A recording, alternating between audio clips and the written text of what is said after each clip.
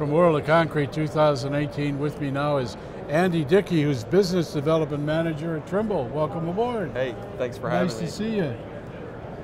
How's the show going for you? Superb. That's the word I would use. Very good, very good. That's a pretty strong statement. Oh yeah, yeah. I mean, we've been here so many years. We've seen the ups and the downs of the economy, and construction's white hot. Everybody's in a good mood this year, I think. Trimble's been around a number of years now, haven't you? They have. We have been around since the 70s, and then some of our acquisitions that we've made of software companies. We've got one company that we acquired, Tekla. This is its 51st year making software, so my goodness, been doing it a little while. Well, tell me a little bit about what you brought that's new to the show this year.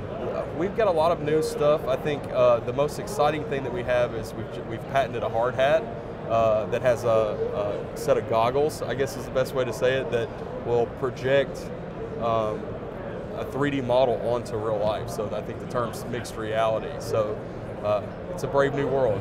Is this part of AI? Something along?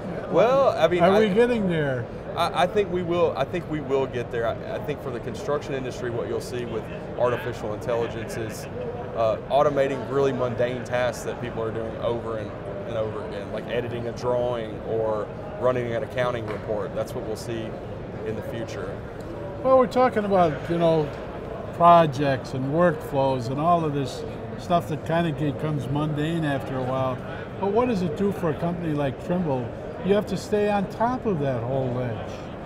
You do. I think what we have to always do is focus on who is it that we work for. Right. It's the men and women in the field, ultimately. Right. So we make tools and software for companies that work outside, and that includes construction, obviously. So I think to stay on top of the technology is one thing, but it's another thing to also stay on top of the customers and what they're doing and make sure we're supporting their everyday life. Well, what kind of feedback are you getting from customers towards like new software and that sort of thing?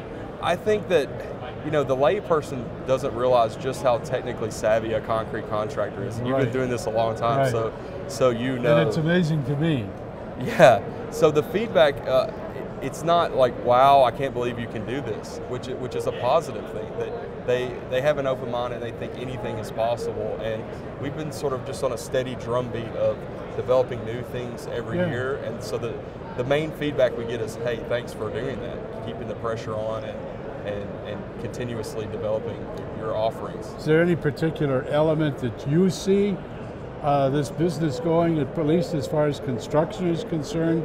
Is it software? Is it hardware, like with your innovation of your Hardhat? It's both. Is it really? It's both. The Hardhat, it's a hardware thing, obviously, but it's also very much a software thing. I think the trend that we're seeing and something that we're trying to push the envelope on is push the information as far forward to the work face as you can get it. Right. Get it into the hands of the people that need it. Most of the money that gets wasted is when people are standing around wondering what to do next. And what's causing them to wonder is they don't have the information that they need. So, and I think, when you think of a total station to lay out a building, what is it doing? It's just taking information and helping you make it, condensing it and helping you make it real. Yeah. Where is this thing situated in the world? Right.